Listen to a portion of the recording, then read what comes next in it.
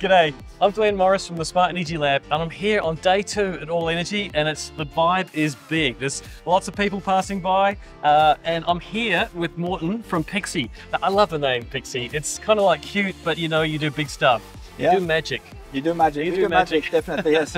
So Morten, what's your role in the company? I'm the CPO, or the Chief Product Officer in Pixii. So trying to here now trying to learn, what's going on in the Australian market to make sure that we can align our product portfolio with your requirements moving forward. Because Pixii's had a long history in, through its various members in energy storage and utility scale, not utility, sorry, telco space. But you're making a move into more C&I. Yeah, so we have taken the modular and scalable solutions from the telcos into the energy storage space, and I think we're kind of standing out in that sense.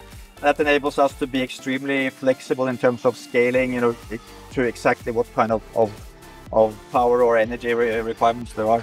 That's the key about modularity. Every customer has slightly different requirements. Exactly. And we are able to basically, with a relatively standard system, meet a lot of different requirements. So for those who have never heard of Pixii or the Pixii units, these beautiful little Pixii boxes, can we pull one out? Definitely. Now, if this system was running, would you be able to do that?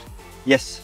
Hot swappable. Hot swappable. Wow. So now, what's this? This is a little hard drive, is it? This is we call it a hardware platform. Yep. So it can basically be different products depending on what kind of software you activate in it. Yeah. So the main function is being a bidirectional inverter. So a 3.3 kilowatt bidirectional inverter, which we are using in these systems, up to 50 kilowatt in a single cabinet, and then we add up, and we have delivered in Europe up to a couple of megawatts based on this module.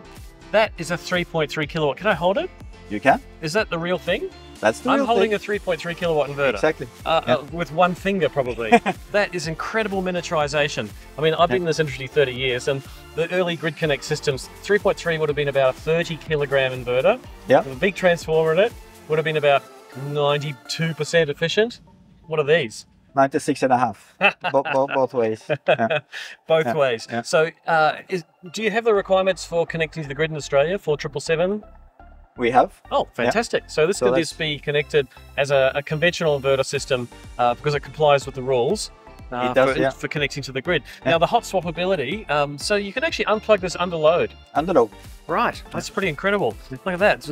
It feels very much like a ray-to-ray that you just pull drives out and they just look after each other. Yeah. So can you do single phase and 3-phase? Single and 3-phase. Right. Yeah. This is a single phase module, and you have one phase per kind of column in the system here. Yep. So there's a backplane which you configure on the 3 phases, and you plug these in. I'll let you put it back in so I don't do anything wrong. And then, as mentioned, it's a hardware platform, so it can also be an MPPT module, so you can create hybrid solutions. It can be a pure rectifier, of course. It can be a pure inverter if you have critical loads you want to supply. It's basically an energy moving device, whether it's DC or AC, whether it's charging or discharging, supporting the grid, supporting a load. Wow. It's basically a unit that has a low voltage and a high voltage side, and you can do various things back and forth with it. Now, let's say you've got this running with 3 modules per phase, and one of them fails. What will happen? They will still operate, but then obviously it will have some imbalances, yeah. So to run at a lower power level, I suppose if you're exporting to the grid at a certain power level, you've got to be balanced across the phases. Yeah. But it didn't look like you didn't need to be a specialist to change these. This looks pretty simple. It is. Yeah. You can have the janitor replace this if you have... And how would you know which one's faulty? You have a red light on it, so basically, yeah. Piece of cake. And of course, we will get an alarm should a module fail. The system will continue to operate. Yep. And just with a slightly lower capacity, and you will get a message over some cloud service or sort of remote service, and have someone go and replace it when it's necessary. Now there's one other exciting thing in this unit. I'm familiar with the Pixii with the Polarium batteries, but you're now using the Australian-made Power Plus Energy batteries as well. So basically we are battery agnostic, so we can use different kind of batteries. However, batteries are an extremely important part of our systems. So we're very strict in terms of how we integrate them, test them very thoroughly, make sure that they have the right thermal performance, the right performance of various parameters. So it's great to be here in Australia, also to be able to use Australian made batteries. Yeah, that is great. And I noticed there's quite large gaps between them. Is this to manage the thermals? Yeah. So it's also we could squeeze in more of the PPE batteries if we wanted to, but gives a good thermal performance there as well. So we could load them quite heavily. Now, yeah. I did see that at North Fitzroy they did a community battery using Pixii, I think with one power module and 3 battery modules, I think it was. Oh, there's one sort of cross-connect cabinet or an AC connection cabinet with the meters and stuff. Oh, and there's yes.